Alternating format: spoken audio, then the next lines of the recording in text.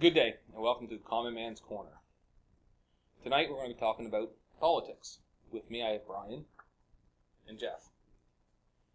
In Canada, as many of you know here, come October 19th we're going to have another federal election.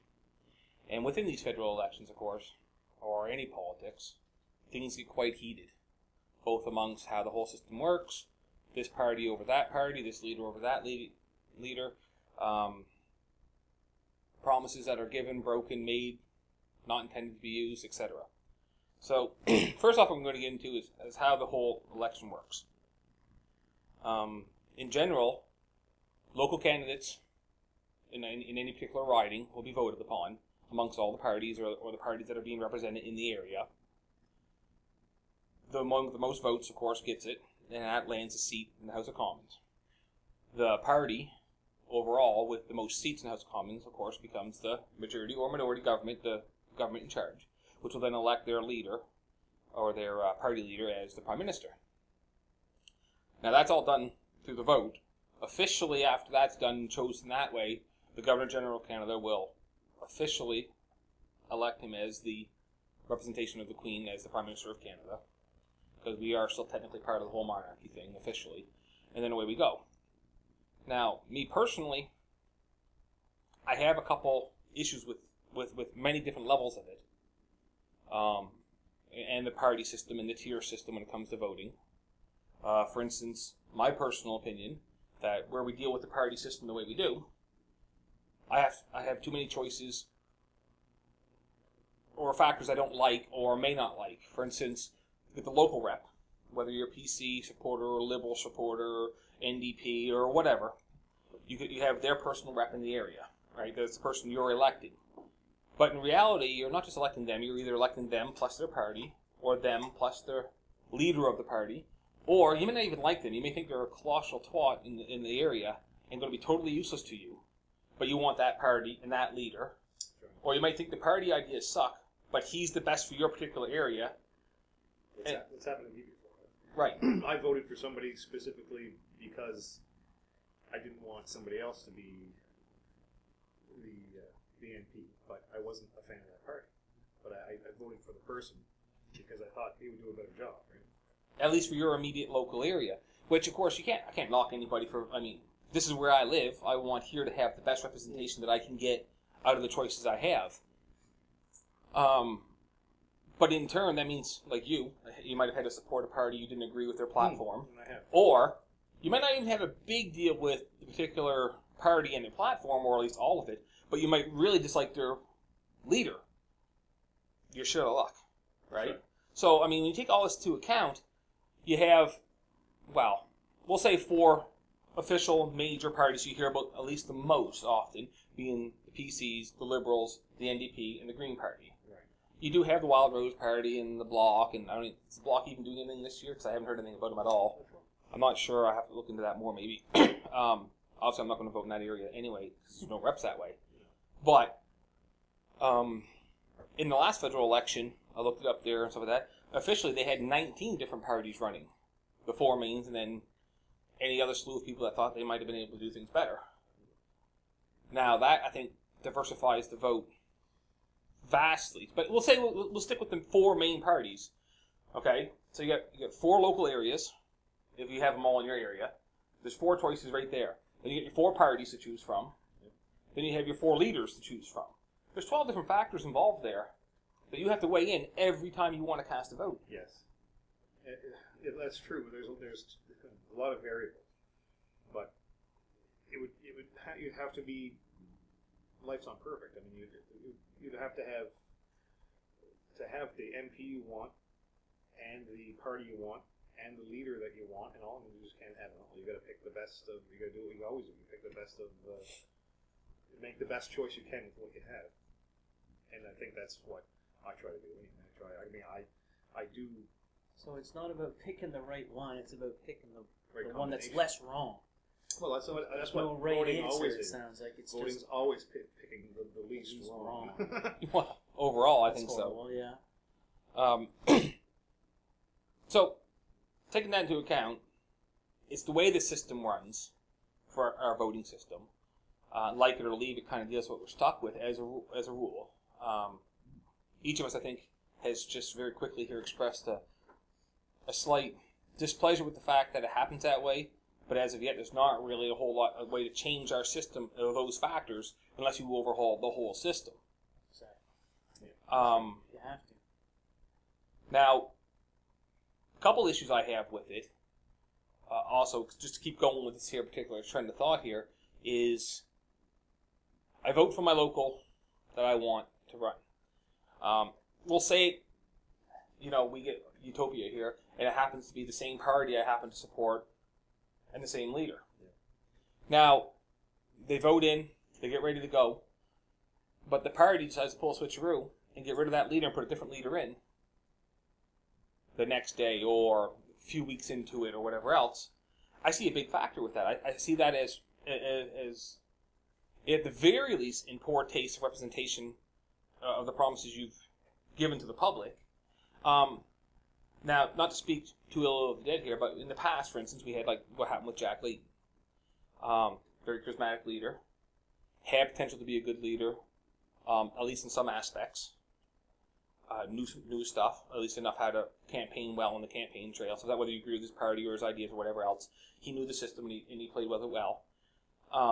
He was terminally ill, and as will happen with all eventually, he passed away. But going into this, he went into the election as the leader of the NDP party, knowing he was terminally ill, campaigning the promise to be the Prime Minister of Canada and lead Canada into the new horizons for the next 4 years, knowing that he couldn't do it. To me, that's second only, that's I suppose close to fraudulently or misrepresentation of your promises as you can get. Well, as the leader of your party, aren't you really just the voice of what your party is going to do? Therefore, it really makes no difference who's at the head. You're really fulfilling the wishes of the party. It's not really your ideas you push forward. Your party has its own platform, its own. But then again, leaders can have different opinions. And if you happen to be the one in charge at the time, the authority, you have a certain amount of X more sway. And in this particular case, I'm not saying everybody, because like some people went because it was Jack Layton, some people went because they believed in the NDP party or their platform. Yeah, for some reason, but anyway, some people went for the idea that the local rep, the NDP local rep, would actually do some good. I have no idea why either, but those who went on the fact that it was going to be Jack Layton leading the party, they were misled, intentionally or not. So then all of a sudden, it's over. A little while later on, he steps down. I mean, understandably so. The man was in ill health and dying. But at that point in time, everyone who voted for them and wanted that party in that position, etc., there's no recasting of votes. There's no more democracy involved. It's the party now chooses who they want to lead the show their way. So he led the party to the level of victory they got, or the level of achievement they had, steps down and lets somebody else runs the show. Out of necessity, I'm not denying that, but the point is, it wasn't what was presented to the people, and it wasn't the people's decision at that point in time to have that leader. I think what you're saying is not untrue, but it doesn't bother me. Like, it just doesn't bother me personally. I believe that if I believe in my party, I believe they're going to elect the best voice for my party. But you said a few minutes ago that you don't always elect the party itself. Sometimes it's a local rep or the leader. I don't, but I do associate myself with a certain party. Yes. I mean, no matter what. Now, I do associate myself with one of the three major parties, but yet I don't like the leader on a personal level. I mean, not that I know him personally, but I don't like what I don't when I see him on TV or whatever. I kind of, I'm not exactly a big fan of his, but if I had to identify with a party, there's one that I identify with. There's one out of the three main ones that to me. Now, in a hypothetical situation, that particular party leader steps down. Somebody else steps up. Great. Full support behind the party, the new leader, because, well, you don't like the old leader, and therefore it's a new one, therefore we can only go better, or whatever. It moves forward, gets the vote. A week into it, the new leader says, nope, I'm stepping back down. The old one steps back up again. Bam, we have him as a prime minister. Totally against what the wishes would be of maybe a lot of people that voted. Because they specifically voted only because the other one stepped down, we'll say. And now he's back in again, and there's not a damn thing you can do about it. the question you got is your local rep, which is there, voted in to represent you in your area, is he actually giving his or her, right, for the term of this here, his means his or her, are they actually giving their all to the local area that they're supposed to be? Or are they really just playing party politics so that they don't piss off someone in the party and get their asses booted out? Or just there for the pension. Or just for the pension, which they get in, 4 years? Yeah. And now they're actually, provincial level anyway, I know the Liberals, for whatever fucking reason, thinks they deserve it, are trying to get it down to 2 years. Yeah. Serve as a political officer for 2 years, get a pension. Serve your army, or your country in the military, 25 years, and get a much lesser pension. Yeah. Serve in the RCMP, same idea. Yeah. Get a much lesser pension. Coast Guard, doctors, da-da-da-da-da. Somewhere where you're actually serving your country. Right? Serving the public. Right, not just serving your pocket. Yeah. So anyway, I have an issue with that too, but we can get into that one later on here a little bit more. We'll come back to it. So, but if that leader, under a new leadership, we'll say, that party gets in under a new leadership, within a couple of days he can turn around and say, no, I'm stepping down now. And the party says, nope, we're putting the other one back in because they liked him, but nobody else in the world likes him and they knew this. I think you're right. And at that point in time, it just doesn't bother. There's no way for the public or the people to then externate that. The party has to do it, or the other parties have to team up along with enough people of his party to call for a vote of incompetence and then remove him from, or have him removed through the Governor General, stuff like that, from Parliament. But there's nothing the people can do. If it's a truly democratic society, now I realize you can't have a vote or election every year. That's kind of where I was thinking, man. You're asking for really a lot of paperwork for just a few people that you're never going to please in the end. There's always going to be people you're not going to please. So I'm now not you're saying talking about pushing a huge political process just because somebody stepped down, somebody else come up. Yeah, you didn't like the guy, but you know what? The important thing was the party, not the man at the helm. The party's politics is what you're aiming for, right? You believe in X. That party does X. You're going to hope he represents. You just hope he does a good job. That's all. Right, but if he's still doing what you believe in. But it's still a political misrepresentation if this is intended. Now it would be almost impossible to prove it be intended, but it's pretty clear. But it's pretty. I mean, well, in the event of what happened with Jack Layton, he knew he was terminally ill running into it, but he also knew that if he stepped down and let somebody else take over the party, he was extremely popular. Right. But it was, in a way, I see what it was purposely misleading. Now I understand the idea behind it. Put your best foot forward, get in the game as best you can, and then have the person step down, someone else take over, and away it keeps going through that. But to me, that was purposely negligently misleading. No, I think he was good at reaching people. I think he was just their best salesman. That's all. Yeah, I'm not knocking that, but when you run to become the Prime Minister as the leader of the party in an election, you are telling the Canadian people, I am going to lead you, or attempt to lead you, prosperously, for the next 4 years. That's how long our elections maximum can be is 4 years. Sorry, maximum's 5.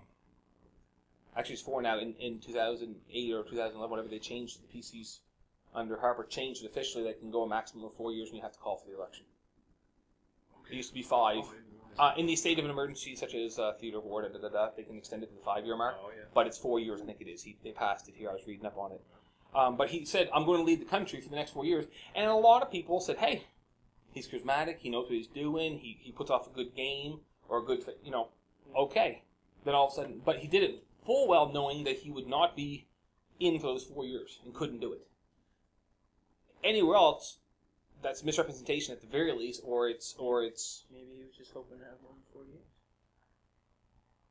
I mean, we all hope for more, but I mean... Did he know at the time of the election that he said he stepped down pretty fast right afterwards, saying that he's spent some time knowing that that he's terminally ill, and he didn't last that long. And I'm not saying this in a bad way. I mean, he did what he thought was best for either the country or his party, but it was against and misleading to the public of Canada and the people of Canada. In which case, that's what democracy was to be about. I guess my big point isn't so much that I want to be able to cast a vote every single time someone's not happy, for instance, the new leader or a different leader or someone gets sick and dies or whatever. What I'm saying is if there is enough people that are willing to sign up and against a particular party winning, then there should be an avenue to be able to remove somebody. We're talking federal level right now, but I'm talking provincial level even. For instance, a while back in Nova Scotia here, like the NDPs were in now, the Liberals were in, stuff like that. And there was quite a bit of discord with the NDP toward the end there, so then they wanted them out. And a lot of people were saying, they gotta go. we're not happy with the way Nova Scotia's going, we're not happy with the way the political scene is. And everyone said, yep, there's not a damn thing we can do about it, our hands are tied, we're stuck with them for 4 years no matter what. At no point in time do I think in a democracy or a democratic society should the people, if they're unsatisfied with their government representation, be stuck with anybody for 4 fucking years. Yeah.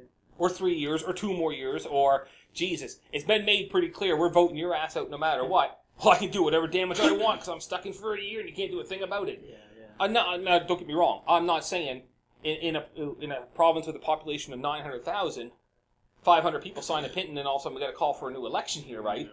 Let's make it a rather sizable chunk of the population or enough support to make it reasonable. But, and on a slightly different note, like for instance in the States, now I realize we're not in America and stuff like that, right? And I don't like necessarily their whole legal or political system. But there are aspects of it I find interesting or beneficial or good. And if enough people sign a petition, the president himself looks at it, right? And then, because it has to be brought forth to him. It has to be addressed. It goes above the state. It goes to the president, I mean. Yeah. It'd be the same idea with this, that if enough people sign this petition over, and I'm not saying as soon as day one starts, the election's over, we start a petition and it lasts 2.5, 3 years where we get enough people signed on it. Because, I'm mad at you today, I'll sign it, but I'm not mad next week because I seen where you were going with it and fixed it. No, you have a certain, like a 90-day period or a 60-day period or 45 or 30 or 20 days or whatever. If you can get enough of the population to sign off saying, we are unsatisfied with the way the government is running, and you're only 2 years in. The reason I say 2 years is, you have to give a government at least 1 year to get their feet wet, to get into the mud and say, okay, where the hell's the bottom of whatever I think the issues are, and try to start moving it forward. Like, you can't call it within 6 months because they haven't even had a chance to go through all the freaking books yet and sort out and try to get the ball rolling. So you'd have to wait like a year at least, or maybe into the second year at least, 2 years. But if you're not satisfied after 2 years that they've done nothing that they've politically promised, at least on a provincial level, right? Federal level might be a little different, but it's the same idea. What's the population of Canada? Pick a certain amount of population that they call for it, and it would have to be quite a bit bigger because you're talking a much vaster area, or a larger area, larger population. But like on provincial level, at the very least, if you get a big enough population that says, I want you gone because we have no idea where the hell you're going. That's what voting is. Voting is the population saying, I want you gone. But it's every 4 years, and there's waiting out that 4 years. You have to wait a minimum of 4 years, and then if you're not happy after year 2, and almost no one's happy, you're still stuck with them for 2 more years of raping and pillaging and or thieving and or doing things totally opposite what we thought you were going to do as a population as a whole, not just me or you, right? I think there should be a way to force the hand of the government to call another vote. Don't get me wrong. I'm not saying let's get 2 million people of the 30 million people say it, then all of a sudden you have to get it. But I am saying that if enough of the population want a revote, because this is just utmost foolish. How many people, what's the percentage of people that vote in an election? The last election, 2011, we had 61.4% of eligible voters voted. Okay. Well, I think that those are the only people who should be able to vote out somebody midway, partway. Because if you're not voting in the first place, then just I guess you have a right to express your opinion. But if you're not voting in the first place, yeah, you didn't help make the decision who's in. Well, now gives you the right to step back after the show, after the pitch has been thrown. That's right. And say you should do something different. I could almost understand that one. Yeah. I'd have to think on that part. I never thought of that, but I'd have to think on that part more before I said I agree or disagree. Yeah, you can't even get everybody together to come out and vote, let alone do something like that. It's hard to get people to vote. Like I said, on a federal level, down a provincial level, I'm not 100% sure on how many voted the last time. No, I don't know either. I never looked into that because I tend to kind of get sidetracked here onto the provincial versus federal. But at the very least, if nothing else, provincially, a lot of issues I think could be fixed, and the sway of understanding and stuff like that could be changed if halfway through, and like I said, a minimum time, 2 years or whatever of the 4 years, make it so that people can call upon a way to get them out. Because, like I said, I knew a lot of people that would love to have had. For good or bad. Now, in the States, they do have something like that, really, when you look at it, because they have the election for their, whatever they have for representatives.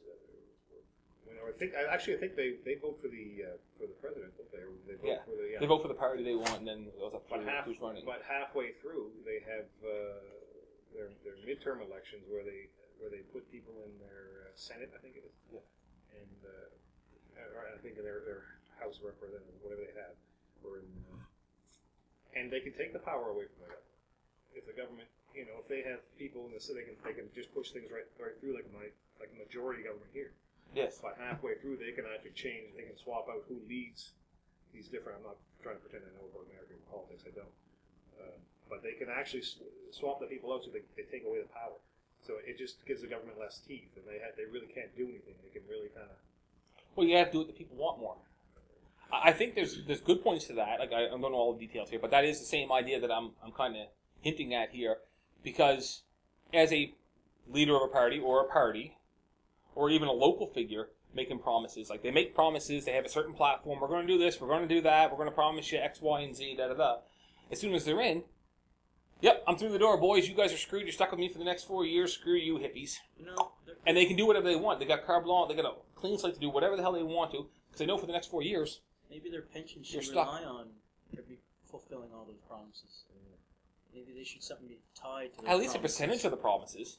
At least that responsible government. I would see that responsible kick in sometime. Yeah. Well, in that case, it'd have to be in the event of on provincial level politics, because on provincial level politics you have your premier and that's it. Like they are the party in charge, end of story.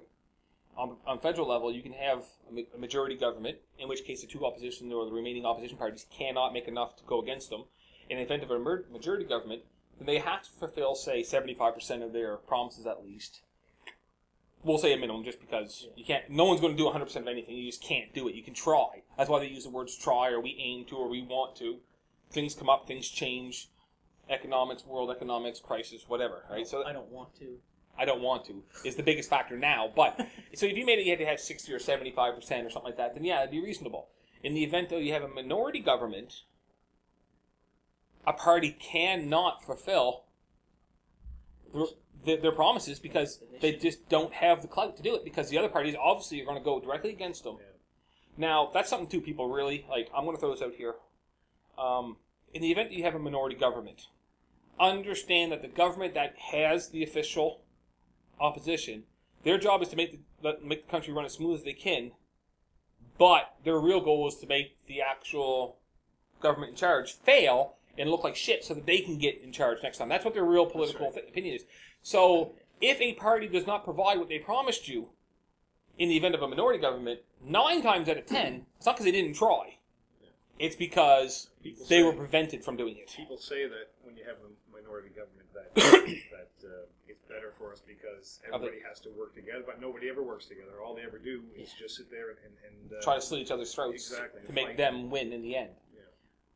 Then you can end up with nothing happening. Nothing happening. People making deals and merging governments, which I mean, if I vote for a certain government, now that I find worse than what you're talking about, like having a leader switch or someone change around. For me, if I vote a certain party and then they merge with a party that I absolutely hate, like I don't like that. I wouldn't want that to happen. Yeah, I don't think you should be able to merge midterm. Like if you're in, you're it. If you can't do it on your own, get in or whatever else, then you're stuck with what you got until the next election or whatever else, and then going into the election, merge your parties before you go into it and become the new party and try to get elected. This whole. Have you ever heard of parties merging? How does that work? Don't you have separate opposing political views, and all of a sudden one of you caves? That's not a merger. That's that, or you might compromise. We'll take these 3 or 4 points from my part, my political agenda, and you'll take your 3 or 4 main points, and then we'll agree that this is going to be the new platform and go. And in actuality, what you're probably doing is just promising to the public. The ones that, like, what's your most popular points? These are my most popular points. We'll promise this, and we'll just do whatever the hell we want when we get in there anyway. Huh. Right? So, I mean, couldn't two parties get together and say, hey, prior to the election, let's say, hey, like, as long as one of us gets in, we'll merge afterwards. Yeah, and they could. I mean, you're going to run the risk that a lot of your support and or financial support might say, fuck you, I'm out of here. Pull pin and leave. Right? Maybe. You're the winner, so why would they do that? Because you're the winner for 4 years. After that, if you've pissed everybody off that pays your way into it, it's political suicide and you're done. That's assuming you pissed everybody else off. But True. You got your in, right? That was your in. That was your initial in.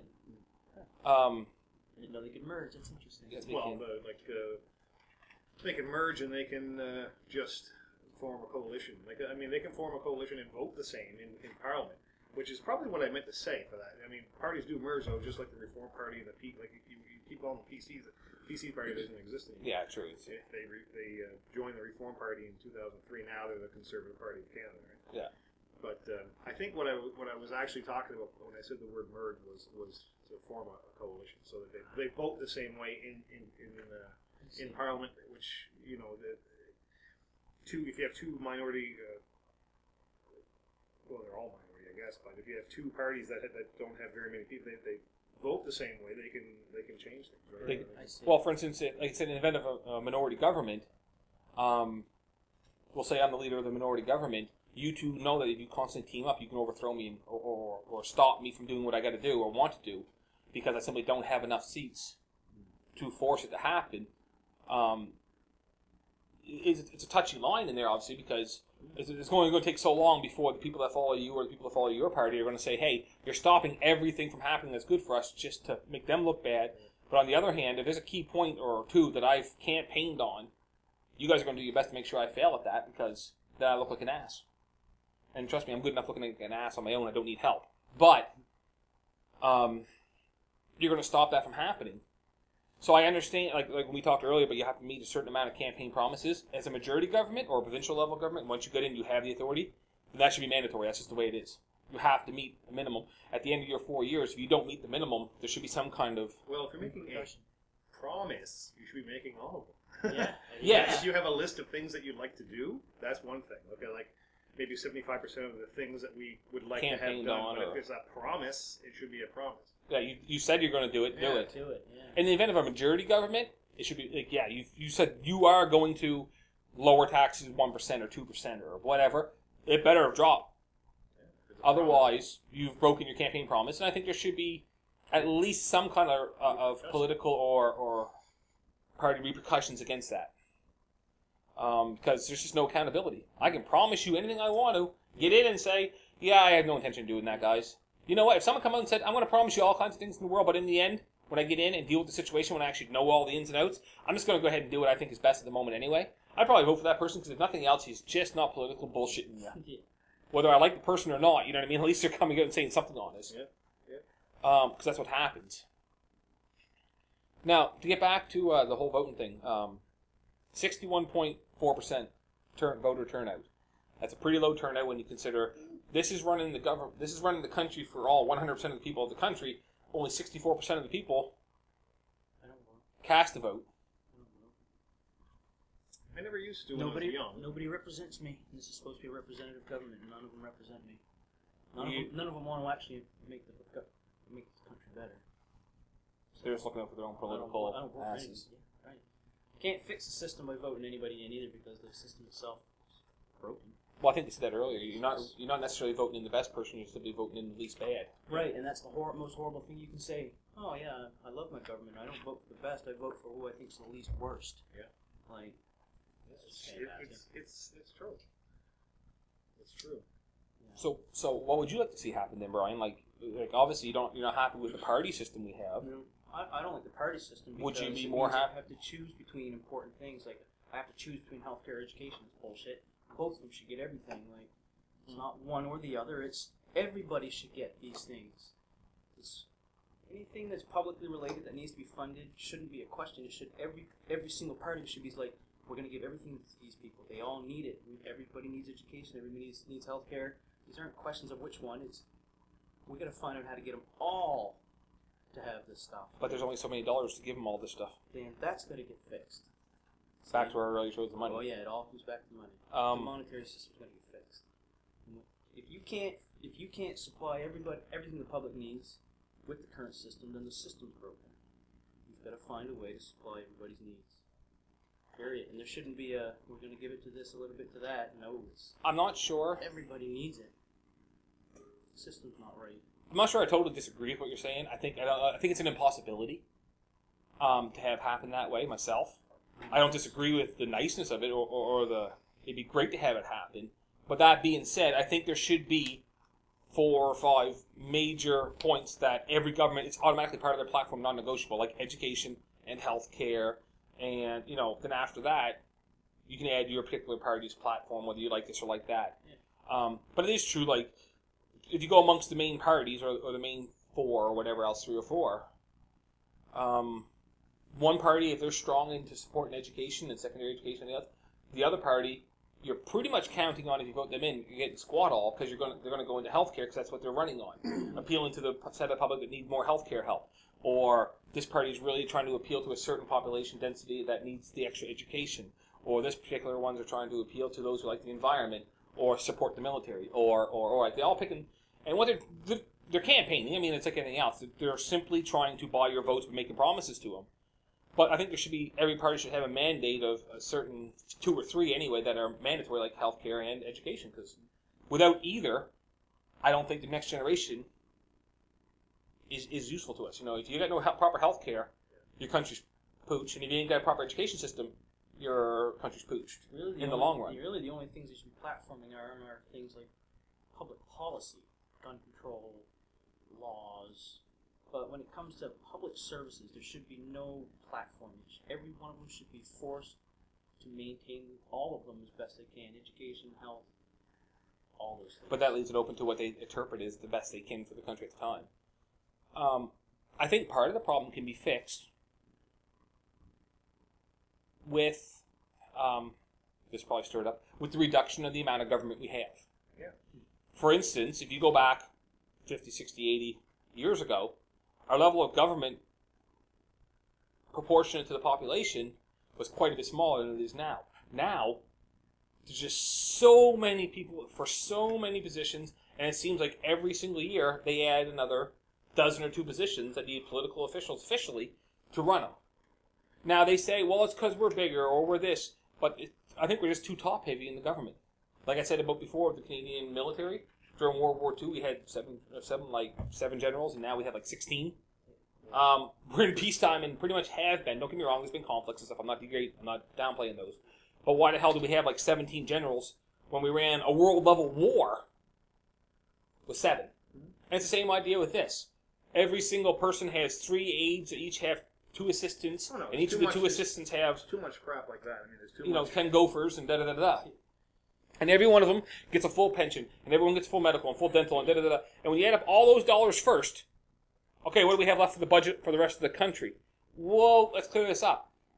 On a provincial level or even a federal level, it's going to take this much to do education. It's going to take this much to do medical. It's going to take this much for transportation. The money's gone. It's a lot. It's gone. Well, we don't have enough to pay everybody then. Then maybe we have to downsize our government and simply make do with what we got. It's like anything else. If an organization, any organization, at the end of the day doesn't have enough dollars to do everything they got to do and pay everybody, they downsize their people. A company does it. An organization does it. Yeah. But our government, what do? Let's create more positions and tax them, and we'll use their tax dollars to pay for more positions. But the problem is the taxes aren't as much as you're paying out to the people to begin with. Yeah. You've created a loop that it's spiraling down. But I don't know how you fix things. That's just it. I don't know how you... I mean, he's going to write... I mean, already from the stuff he's saying, Brian, sorry, if you were to sit there and write out how you think the government should be, it's different from what I think. Correct. And that's what's... I know it's all different than I think. Right. I mean, but I guess it would be one of... I don't know. There's too many officials. I think if you're going to create a new position, that's it. And just simply make up new positions, it should have to go through a review board or maybe a voting system. And that'll bring me into a topic here that's kind of a heated one for me. In the States, or at least on certain levels of law making, for instance, if they want to pass a new law, at least at state level, they put it to a vote to the people. Like, for instance, a couple of years back here, they passed a law for school zones had to be reduced to an additional 20 kilometers an hour driving into them, no matter where you are. So I can drive by one school in Nova Scotia at 70, and I can't, right? Another school just down the road a little bit, because it used to be 70, is now 50, and the school that's right up the road from where we are now, it used to be 50, has been my whole life. There's never been an accident, a kid struck, or anything else in the whole time that I can possibly remember, and now we have to do 30 there. But yet you go, 8 kilometers down the road, and the school used to be 70, now 50. Now, the one down the road doesn't have the fencing around the places, doesn't have a sidewalk right in front of it. Apparently, the one 8 kilometers up the road, the kids, they're smarter. They don't care for the kids as much. They don't care for the kids, or the kids must be brilliantly smarter. I don't know. Right? But, so, it was a redundant law that most people aren't happy with. I mean, you get a few loudmouths that were very happy for it, or a few people that were pro, and they're the ones you saw on the media or in the news or on the radio screaming and hollering, we gotta save our kids, we gotta do this, we gotta do that. And the government said, okay, here's your law. Vote for me, pretty much, right? Or, okay, here's the law, shut up and go away so that way you stop bringing attention to us on what we're doing. Well, back to your original point, you said in the States they... on certain levels, like I said, I'm not sure if it's federal laws or just the provincial level, but they got to vote on. They actually put it out to a vote to the people, and the people say no. In California, just from you hear in California, they have like I think they tie it in with their when they vote. Yeah. I think they add things on the ballot, like you can agree to this law or that. I think. And if they want to pass one in the middle, they still got to put it to the public and call for it. A plebiscite type thing. Right. Now people say, and before I even hear this here, because it's the most redundant thing I've heard, the government will come to a complete standstill. Nothing will get done. No, it won't.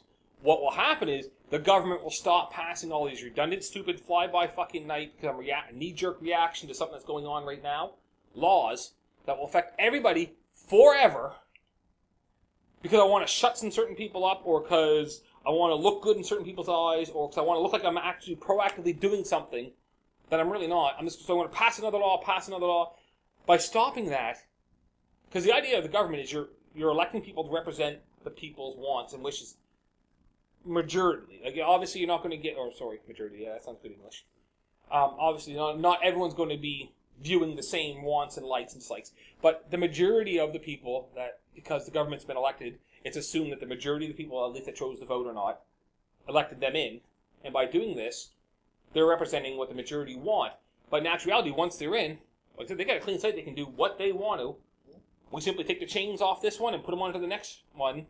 So instead of wearing blue chains, now for the next 4 years we're going to wear red ones. We're not happy with red ones, so next time we're going to wear orange ones. Per se. I think by having it so you have to vote the law, we'll say, at least at a provincial level and even federal level for big laws and stuff like that, you got to put it to the people. Let the people decide. You're there. You've been elected to represent us and what we want and what we like, or we are supporting your political platform. It doesn't mean we want you to govern every aspect of our life forever from here on in with what you pass now. It means we think you have the best representation of us at the moment, and therefore we think you're going to bring forward the best ideas to the best advancements. But in the end, it shouldn't be the government making the final decisions on how the people live and do with the laws. That's why you have a representative that goes to Parliament or legislature. And the whole point is that he or she is supposed to represent you. And that's just it. I think there has to be maybe a closer or a better, like between my representative and me. Like he's never asked me, he or she's never asked me what I want. I mean, I vote for them, but that's the end of it. But nobody ever, if they had like a town hall or something to ask people if they wanted every once in a while, or are you happy with this law that we're about to pass? Yeah, and you can have a chance. But these guys here, it's like they walk in Monday morning and decide, okay, this is big in the news right now, getting a lot of hype. We're going to pass a new law. Boom. Unless there's something that is fast on the draw with it to shut down, we'll pass it, we'll put it into the books, and then we'll wait to see if the Supreme Court is going to shut it down later. That's the wrong way to do things. If it's not what the people want for a law, it shouldn't get to that point. And as like you said about a little more one-on-one maybe with your local rep, it goes back to what we very first discussed at the very first of the show. The local rep, once you vote him in, is no longer there to represent you. He's there to make sure politically the party is happy with him and keeps him in. So if the party wants this law, he doesn't give a rat's ass anymore whether you or you or you or you or me or anybody else out there wants this law or not. If he goes against it, the party X-nays him, kicks his ass out, and he's gone or sitting in a backbench, and he's never getting back in again. So at that point in time, any loyalties he had or should have had because you voted them in stops once that ballot's cast. Yeah, whatever the leader of the party wants, they tell them. Yeah, you're going to vote this way, and if you don't, you get a few people that will say, "Oh, I'm switching sides," but unless the other party has guaranteed you positions of a certain position or a certain amount of guarantee that you're going to be in their government and used, you're not going to switch sides. Now, there's something that you were talking about the leader, swapping out leaders and how you felt about that. I feel more strongly against my representative switching sides. Yes. I have picked a certain person to represent party me that I want to align myself with, and now he or she has said, "Yeah, no, not anymore. I represent this. This is what I mean now." That's wrong. I agree with that. I don't care how mad you are at the leader of the party or with the other people in your party. You shouldn't be, because there are things that are fundamentally different between, say, liberals and conservatives. I mean, there are certain things that are liberal and that are conservative, and that they're just not going to change. They have their own and set strong views. Yeah, let me just take an example. Conservatives are friendlier to gun owners, we'll put it that way. Yes. Right, where liberals, they want to lock up all the guns, take all the guns away from everybody. And so if I vote in a conservative representative and they cross the floor, and now I have a representative that wants gun control, now I'm upset. Very upset, and I agree with that. I think if you're going to switch sides, your two options are step down or go completely neutral, independent, represent the local area only until the next election because they have been elected to represent that area. At best case scenario, you become completely neutral and aligned to no party. So I get this understanding, right? After I elect somebody in, they can flip-flop. Oh, absolutely. Absolutely. They can just change. Don't get me wrong. It can very quickly become a political suicide or a political advancement like you wouldn't believe. Yeah. But you can flip-flop, yeah. So, we'll use this here. By no means am I saying Jeff represents Party 1, I represent Party 2. Brian decides he likes the platform of of Party 2 for whatever reason. You elect me in against Party 1 because not so much you like Party 2 more, we'll say you dislike Party 1's view on guns or gun control. You elect me in, and then, I don't know, a month later, I'm like, surprise! I'm going to Party 1. That's not what happens, though. What happens is infighting. It's just you've done something to piss off the leader, or the leader's pissed you off, or whatever, and you just want to get back at them. So you're making the other side strong. But it absolutely happens all the time. Oh, I wouldn't say all the time, but it does happen, and therefore you've taken officially, we'll say, like Southwest Nova, you've taken them over to. They voted blue, we'll say, and now they're red. They're on red team. And all of a sudden now, when it comes to the whole political maneuvering, there's more support for red than there was elected. Yeah, you can tip the scales, if you have enough people do that. If you have a couple people that, all of a sudden you can change things in a hurry. Like you could take a majority government and turn it into a minority government. If a few big it would be, but it could happen. Could happen. Totally against the wishes and the whims of the people who elected it, and therefore, for the next 2-3 years, even though we'll say they go liberal takes it. Just pick a party. And all of a sudden a bunch of them switch over to the NDP. Then all of a sudden we could be looking at an NDP government or an NDP opposition party that's actually now stronger than the Liberal Party. Even though they didn't have the votes from the people at the choice of election. That's not democratic. That's infighting amongst a select few elites that we've got stuck choosing amongst. Yeah. So that's where my argument, that's where some of my argument is on being able to call maybe a vote because there was misrepresentation. Because people suddenly switch sides and all of a sudden now you find yourself you're on the other side of the battlefield. Yeah, you're on the other team. You're on the, I'm going into this here expecting, speak English, and now all of a sudden, I'm speaking, German in the Second World War. Like, I'm on the, what's going on here? All because one leader decided that's the way it's going to be. Like, and no, I'm not comparing it to the battlefields of World War II and stuff like that. But it's the same idea. Like, you suddenly find yourself on the opposition side, whether you want it or not, and whether you voted that way or not. Now, not everyone gets what they want for a vote and stuff like you said. But on the other hand, at that point in time, the representation of 10 or 20 or 50,000 or 100,000 people suddenly become on the shoulders of one person to do what they want with it. They now wield those 100,000 voices or 50,000 voices or 10,000 voices. Yeah. And they're not representing them the way they were intended to because they chose to go off in their own way. So, yeah. Now, I do agree with you that one, Jeff, fully. I think that rankles my cackles a whole lot more than even the idea of a leader to me, that's playing games. The leader pretty much has to follow the party platform. Anyway. Unless he's charismatic enough to have enough certain support, in which case you as an MP or a representative in a local smaller area, if you don't do what they want, you're gone. I mean, the party should have a platform that is their, they should have beliefs or a platform that's not going to change, right? So hopefully. Well, certain variables can change a certain amount. I mean, like I said, because as the world changes, you have to be kind of on the fly and be able to adjust to it. But you can't go right out the left ball field, leave the field, go onto the soccer field, and just keep going into the football field. You know what I mean? When you're playing ball here, you got to stay in the same freaking game at least, and in the same area. Like, you can't be like, well, this inning I really feel like swinging the bat again, so I'm going to now switch over to the other team so I can swing the bat again this time because I liked it last time. You know what I mean? Yeah. I don't really want to run and catch the ball because I'm fat. I'm going to switch teams again this time. You know what I mean? Like, now I realize it's not for such little subject that they change, but they do change it as they wish. Yeah. And I don't think that's representation of your local area anymore. I think at that point in time, you might have to call in a vote for that local area again. Or, if they want to switch that bad, step down and let somebody else take over. Or, I don't know. I'm not sure how that would work. At the very least, it should become an independent until the next election.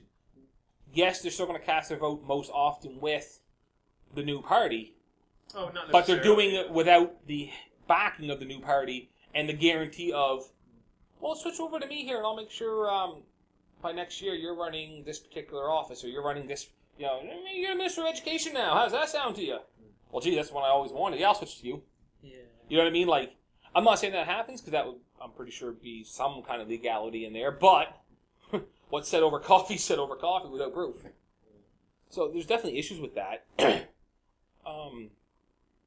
I think with the law idea, if you did it so like the laws had to be voted on, or major policies even, it's not going to bring, I don't think the government... How would you implement that? Like every time somebody wants to write a law, we would what?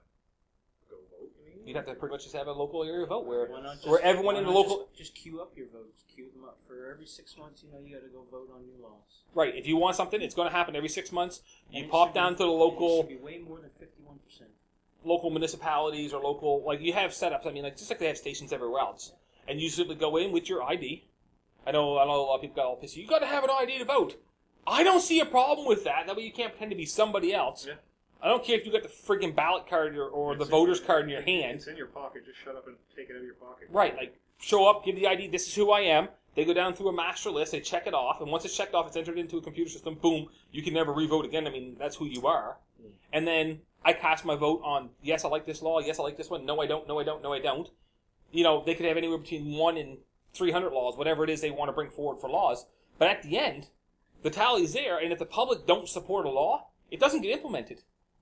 It's about representation of the people. You have to, if you have to learn about the law ahead of time, you have to read through all that crap ahead of time. Yes. You can't just show up and there be a little slot there that says law about dogs. Yeah. Law about guns. I mean, you're gonna have to have a lot of information to read. If not right there, they should have to. Maybe they should have it. What's your problem there? There's an educated public, and if you can't be bothered to educate yourself about the things that are ruling your life, you might as well just check the box. Close your eyes and check the box. Or don't bother to cast the vote That's at all. what I'm saying, right? I maybe make it a mandatory. Making it so that making the excuse that people are gonna have to read is a horrible reason to make them not have to do it. No, I don't think he's trying to say that. I think he's like, you'd have to educate yourself onto it, but you can't do it. My point is, you can't do it unless you do that. Right.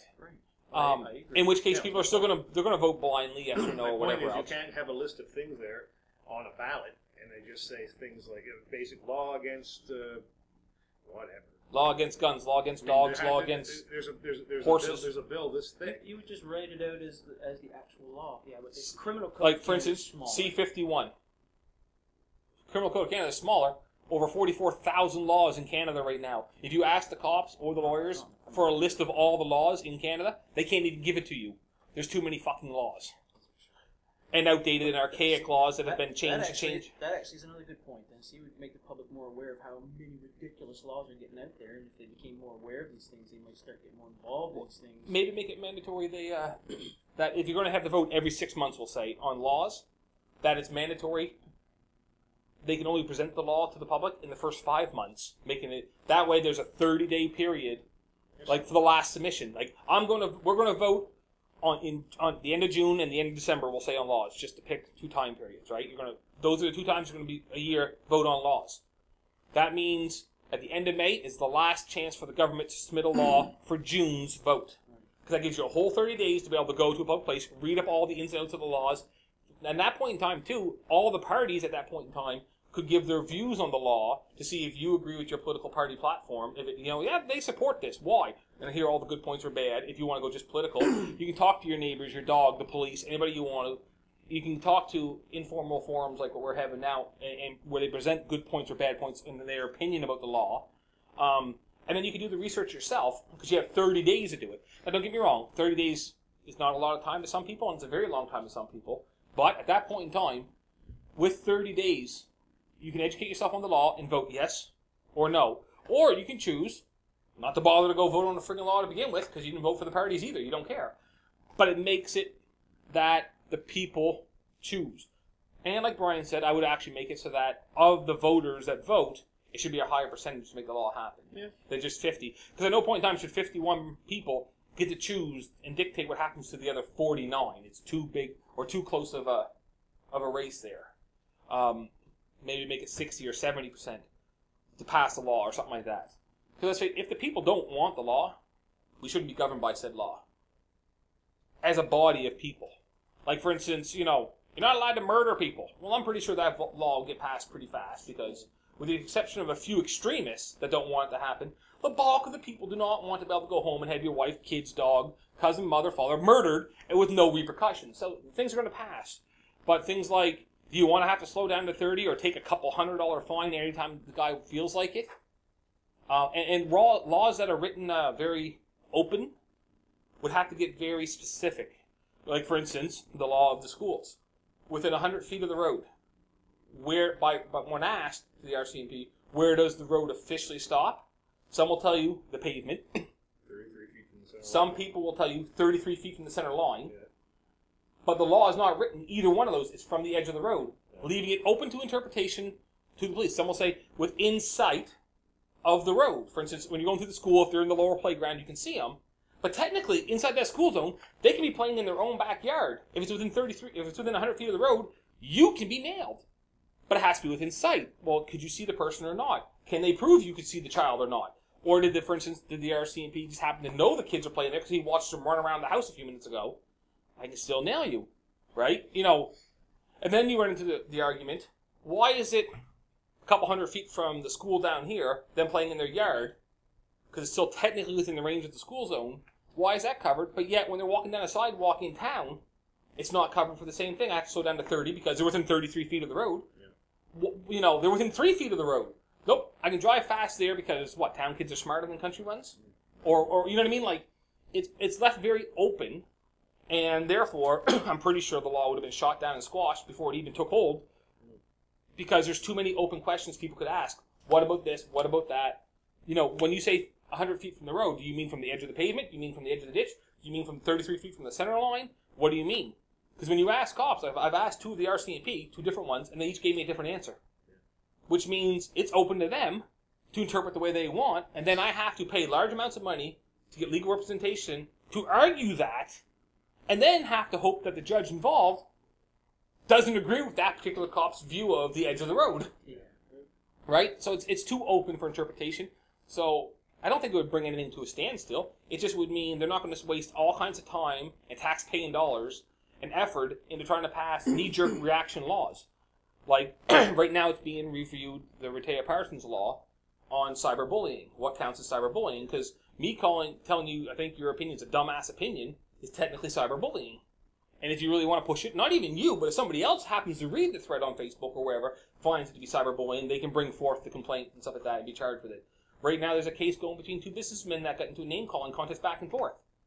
Technically it's cyberbullying and they're being charged for it. And it has to go to the Supreme Court to see if expressing your freedom of opinion and freedom of expression is being impeached on, right? If this law had been brought forth, and I'm not saying cyberbullying isn't a serious matter, but if this had been brought forth, all these points would have had to have been brought forth before the law got passed and worked out in detail so people knew what is the law and what's not, what are their rights and what's not. And by having it written that way, you can't get abuse of the laws or as much abuse of the law or authority on someone's part because it's clearly written. End of story. And you wouldn't have laws that so many people disagree with having to be followed strictly because a few small amount or influenced by a corporation, by a government, by a lobbyist group, by a. And yes, I realize when they say the term lobbyist group, most people refer to the states when they get paid people to lobby, da-da-da. But you have the same idea in Canada when you simply have, if you have enough political clout, you can pull forth laws or at least force the agenda on the local area by causing too much stress and public damnation if you don't. And like I said, you get a lot of knee-jerk reactions. So in the end, our government system, we elect officials, whether we like them or not, because that's what's there to choose from. And if you don't like them, any of them, you're out of luck, because that's what's there. Yeah, your life's going to be ruled by them. Once they're in, like you said, they can change sides willy-nilly as they choose to, without any repercussions. All they got to do is once they're in, sit back and ride the wave and not technically break a law. And even if you do break a law, I'm sure the investigation will take long enough. You get 4 years anyway. And very quick on that one, pensions, since we're talking about breaking laws right quick and passing laws. Why the hell is it that if a political representation, a political member that you voted in or a public servant breaks a law and they're booted out for it, they still get their freaking pension? Oh, yeah. What the fuck for? It's obviously they've abused the trust of the public by breaking said public laws, and yet they still get a full pension. It's like there's just absolutely nothing that can be done. No repercussions. There's no repercussions. There's no nothing. I mean, Christ, Rome used to have it that if you were really, I think it was Rome, if you were a really horrible leader at the end of your term, they did a vote. Were you better for the people? If you weren't, you're gone. And I don't mean just you're out of luck. I mean, you're gone. Yeah. Now, that's a bit extreme nowadays, but the point is, if you've benefited through illegal activity in your position as a representation of the public, you should not be able to gain from that. No. As a common person, you cannot gain from your crime. You cannot financially gain from a crime. Well, Not supposed to be able to. No. And you can far less do it than you can. I mean, as a political leader, you're caught stealing, abusing your funds, spending the money for your own personal gain, and they boot you the fuck out for it. You're still high and dry as long as you get over 4 years in. You're still collecting a pension. Now, the whole time you could be robbing the fucking place blind. That's responsible government. And yet, the responsible government says, no, we'll still pay him for it anyway. Why?